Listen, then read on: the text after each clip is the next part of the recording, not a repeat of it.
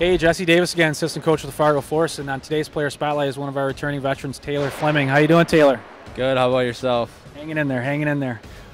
Taylor, I'd like to ask you a few things just so the fans can get to know you a little bit better. Where are you originally from? I'm from Waconia, Minnesota, but I played high school hockey at St. Thomas Academy in Minnesota. And what was your main role on that hockey team?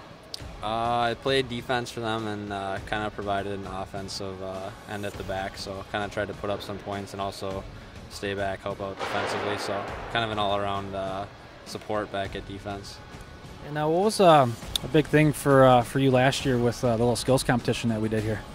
Well, I was entered into the fastest skater competition and I actually won it, so kind of happy about that. Hopefully come out and do the same thing this year. And I'm just trying to remember, do you remember how many empty nets you missed last year? I think it was 2. Hopefully we don't have that anymore this year. We'll have to work on some empty net shooting. Let's get to know you a little bit better.